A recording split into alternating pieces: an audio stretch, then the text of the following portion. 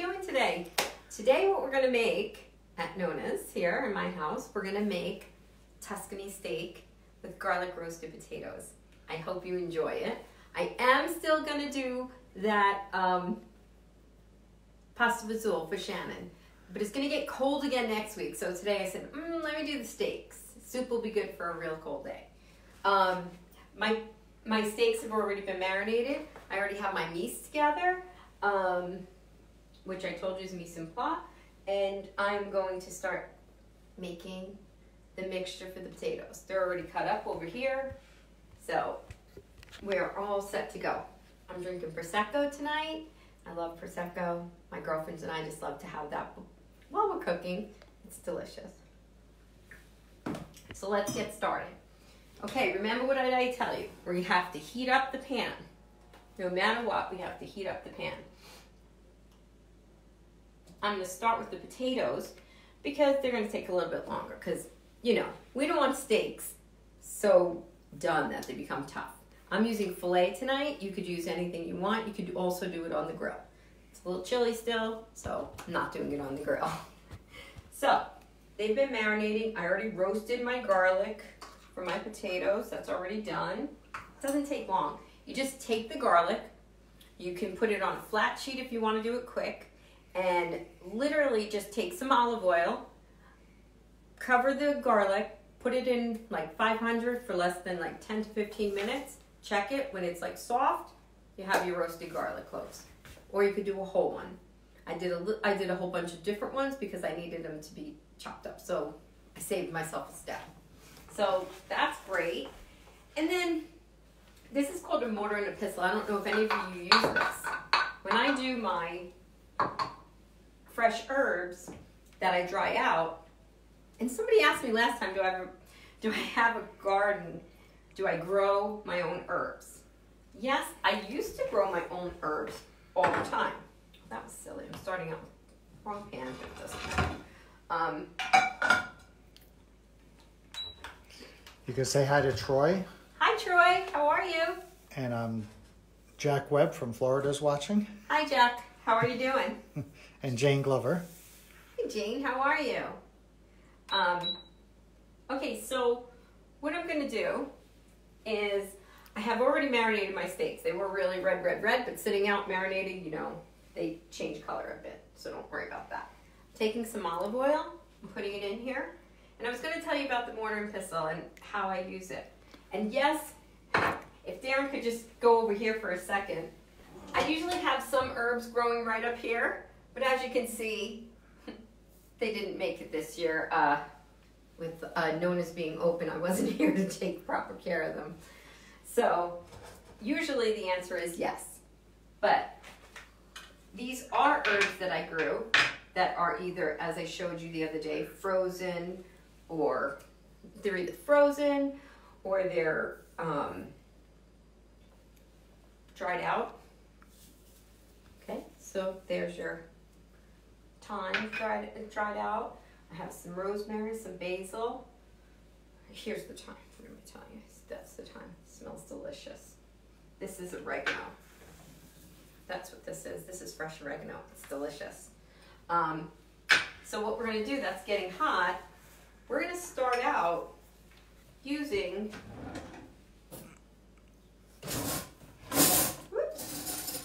If you want to say a few more highs, we have Dina watching. Hi, Dina. How Marshall, are you? James. Hi, Marshall. Hi, James.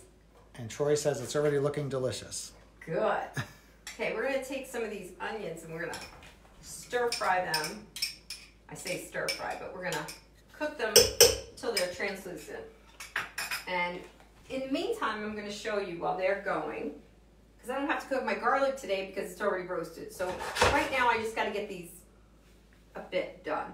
I'm taking a very small amount of butter and throwing that all in there also. And like I said, mortar and pestle is something that's been used throughout my family. Both of my daughter-in-laws, they get one. My sons, when they moved out, went to college, they get one.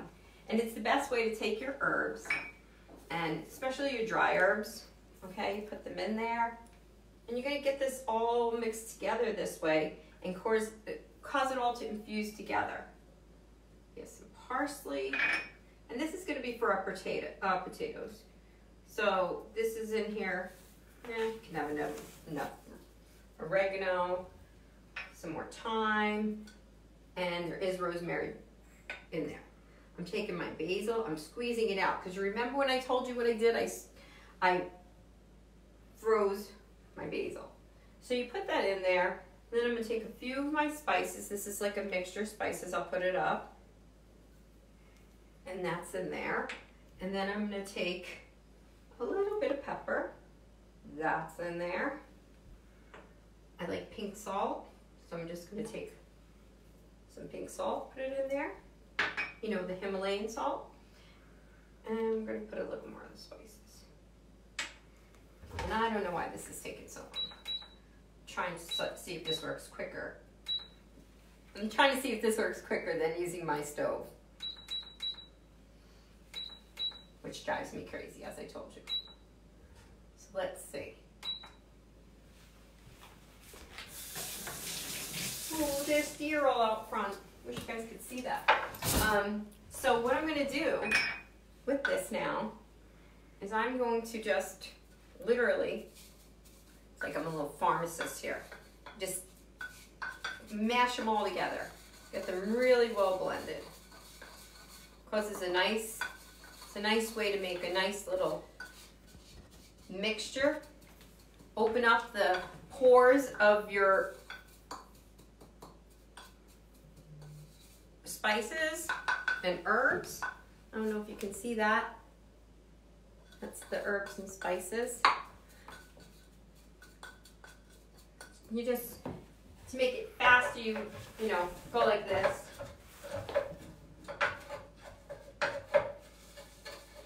And now you have a lovely blend without trying to blend it. And you let them, they start to merge together. I'm going to take a little bit of this olive oil, put it over these potatoes just while they're waiting. I don't know what's going on here. Maybe I better go back to the stove. I don't know what it's doing. Okay, so much for that. This is what happens when you're live. You try things and sometimes they work and sometimes they don't. So, steak and potatoes would be more of your northern. Tuscany, yes, because I'm using Tuscany flavors, but, you know, as I told you before, you get a lot of potatoes more in that region. So is there any questions anybody has or any other suggestions that you want me to make? I am going to do the pasta vazzoule. Can you think of anything? In the meantime, while we're waiting, you can say hi to your mom. Hi, Mom. And Emily and Karen. Hi, Emily. Hi, Karen. How are you? Where are you all from? And we have Barb and we have Danko. Barb and who? Danko. Danko. Hi, how are you? And where are you all from? Where are you from, Barb? I know Dina's from South Dakota. And Erin is hot. Erin is on. Hi, Erin.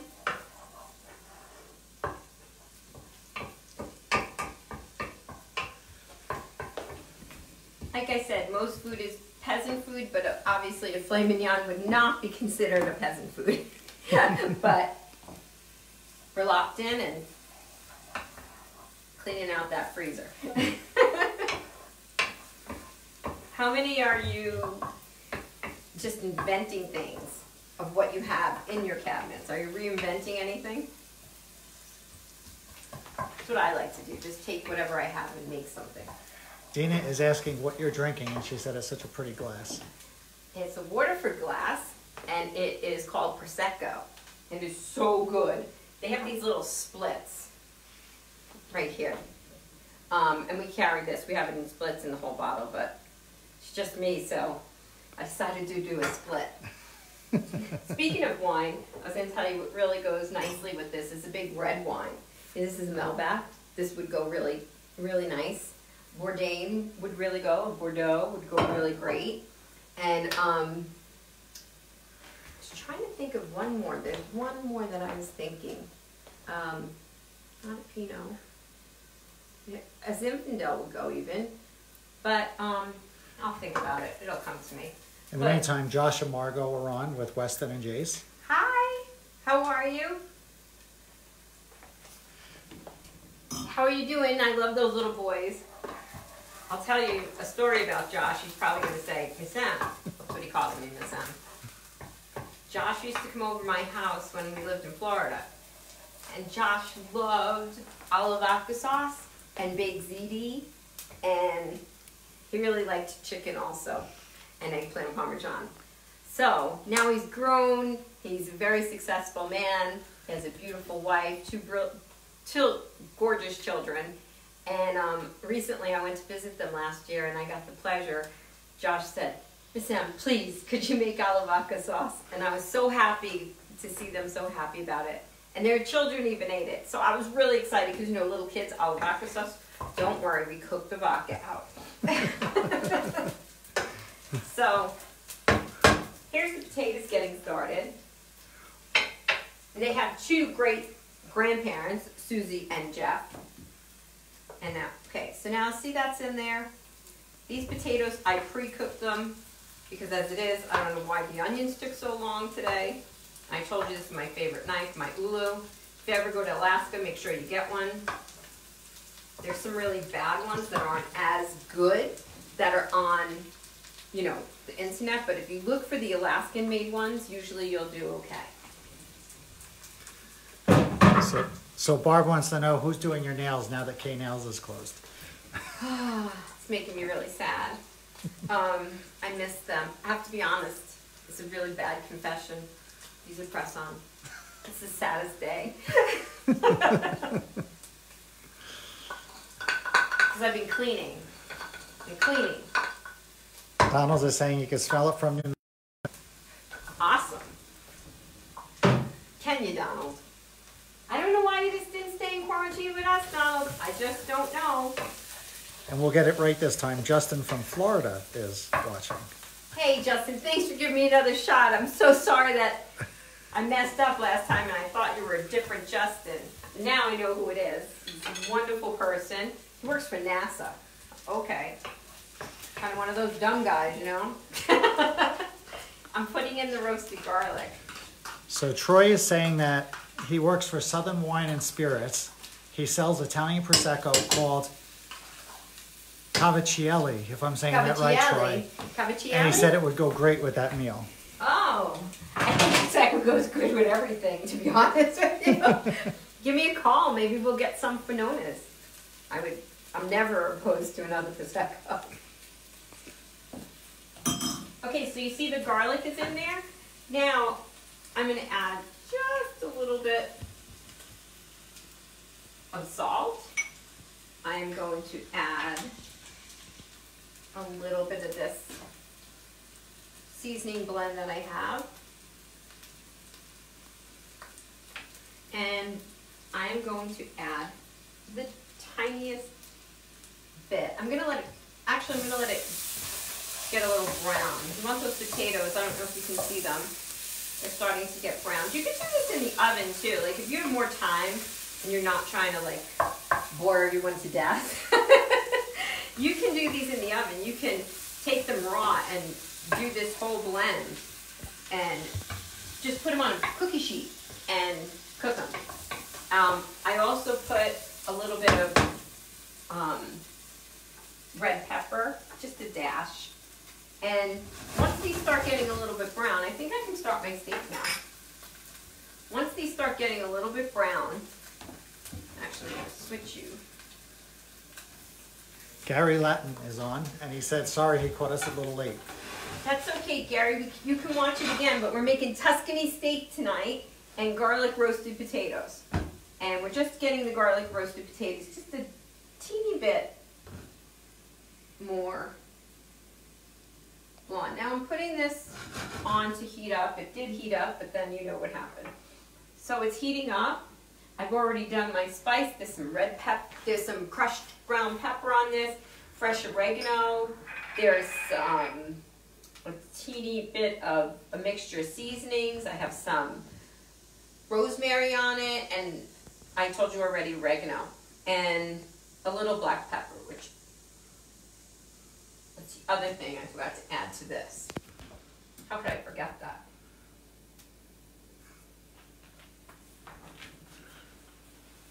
I thought they looked a little too white. So that's cooking right now. So as I let this cook and get up to a good temperature, because you want to get that steak nice and seared.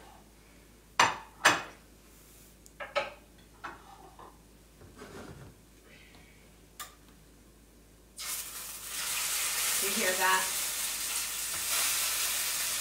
We're not going to do this well done.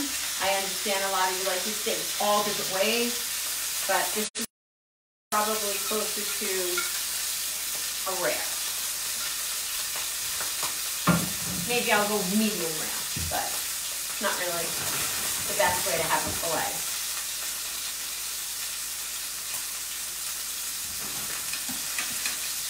Don't move it too fast because it'll stick, okay? Lower your heat when it starts getting ahead of it. Just let it start to simmer.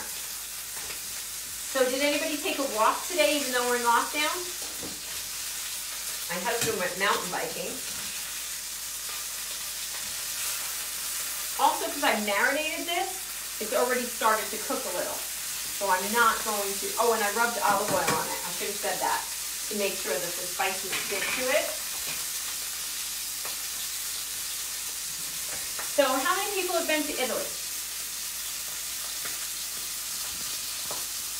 Or New York, Little Italy?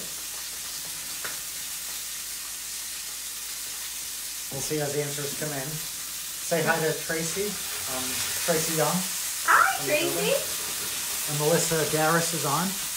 Hi. Wish I could have you all over for dinner. The other night I made so much I couldn't even get through it. Nor could Darren. So as this is cooking in the back, as I told you, I am going to add, for color, a little paprika. I just think it looks better. I'm all about look. Making it look presentable. You see it's starting to fry. Making steak inside is not the neatest one, okay? But we're going to get these steaks nice. You see, you can already see, like this one is already, the blood is already coming to the top. You see how soft and tender they still look? Are you noticing that? It's really cool.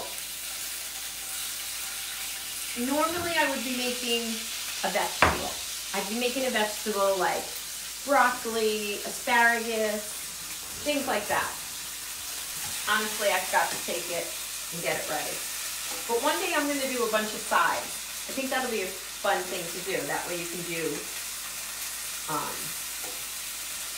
how about chicken piccata? Does anyone want to learn how to make chicken piccata? Does anybody want to learn that? Chicken piccata? I love capers. Ashley is on, watching with Ella. Ella says hi. Hi, Ella. Oh, I miss you, baby girl. How you doing, honey? And Jody Pickett is on, Hi, as well as Jody. Christina. And hi, Christina. How are you? Okay, so what I'm going to do, and just so you know, you're going to see what I'm going to do with the base of this pan. Do you see all those yummy, yummy herbs? Like, if you could smell it in here, I mean, Darren could attest to it. It definitely smells good. The smell of the fresh herbs is just unbelievable. Jack So- Webb is asking for medium rare, please. Okay, who's asking? Jeff. Jeff, medium rare. Okay, I'll go to the medium rare for you, Jeff. It's almost there. Do you know the way to test steak? Does everybody know that? Rare, medium rare, well done. That's how you test steak, by touching. So when you feel this, you can see it's still pretty rare, which is what we want it. We don't want it to be shoe leather. I don't know if anybody knows that little trick. Have you been taking turns? Have you been running out of groceries? Wait, are you all stocked up? Hopefully we won't have to stock up too much longer. Yeah, that's what we're hoping. I really would love to get back. I mean, we were open 43 days. It was fantastic. So I'm really going through withdrawals.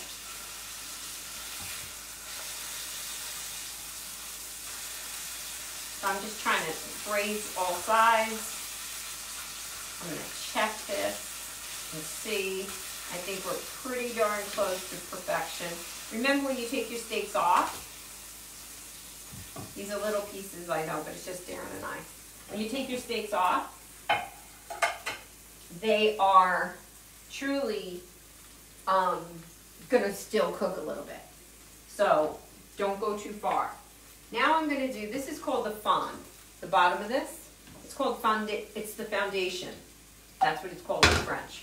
You know, it every day, but they were doing the mudding and the taping, and you know how that is. It's just Dusty, like a war zone. It's just really dusty. So it's not, it's coming along great, but It'll be ready though. it'll be ready. We're working on some recipes. Do you see how now these potatoes did look? So they're pretty much done. So I'm just going to shut them off.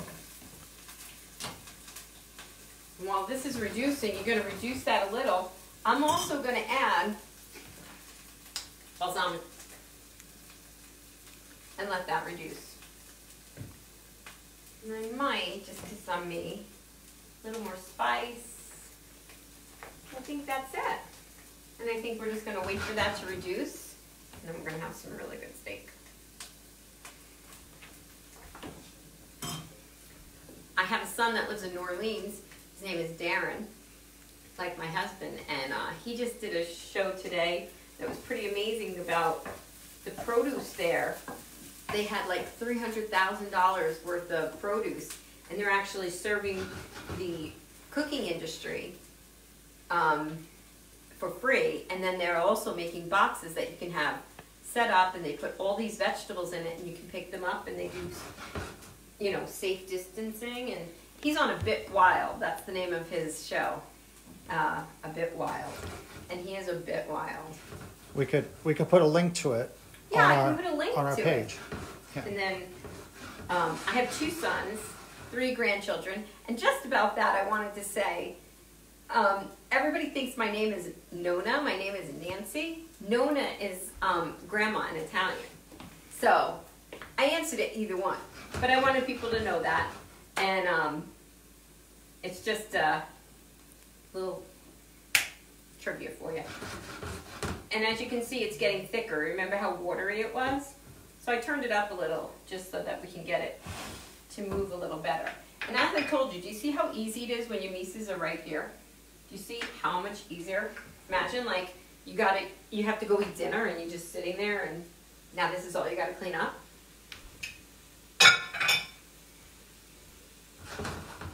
Hey Jeff, did you get any of your projects done?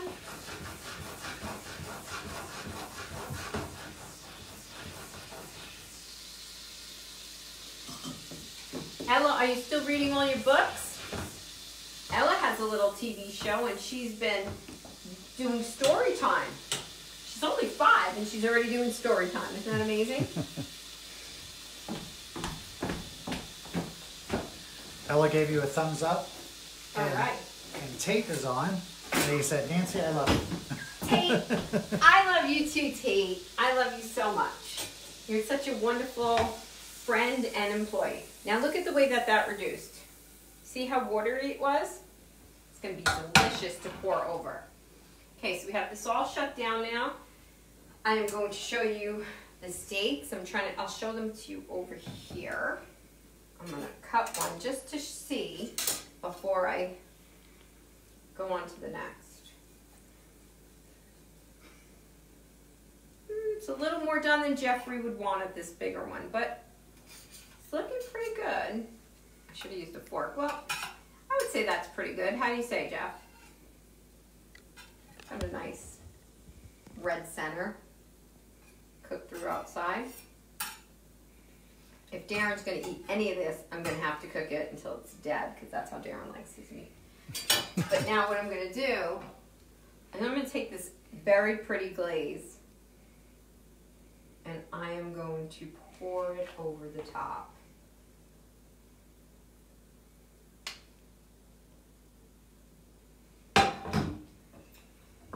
And then, so you have a nice plated meal. I'll use my other goubine, as I explained to all of you what the goubine was. So behave. Jeff says it's perfect. Good.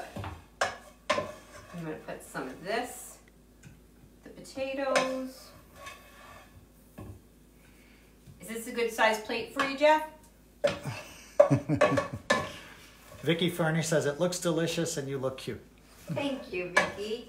I love you guys. Vicky Furnish, she has the, her and her daughter own the Wine and Bean, and they're very good friends of ours, and I just want to give a shout out to them, and I can't wait till we're all back to normals, because when I'm off at Nonnas, I'm going to go to you. Yeah, the Bean and Vine. To have something at the Bean and Vine. You know, Wednesday's Wines Day with the girls. Rick and her daughters, and it's a wonderful family. You want to make it look a little bit fresher, you can always just put a little parsley. Always looks a little prettier. Simple meal. It didn't take us that long. Wipe your edges, clean your edges. And there you go. It's a great meal. And so, I'm going to do my thing that I always do. I'm going to taste a piece of the meat. Okay, here we go. It's really good. And a piece of the potato. The meat does just literally melt in your mouth. I would do a salad with this, or I would do broccoli. But it's really good. Try it. Till next time, send me your suggestions. Tell me what you want. Tell me some fun things you're doing while you're in lockdown. Are you bakers? Do you like to bake? Are you experimenting? Hopefully you can try some of my recipes. You can always modify things. Just remember to taste. But I will give you this recipe. I know I'm behind. I did not put yesterday's on. But I promise I'm going to put both of them on. Okay? Well, thank you. Manja.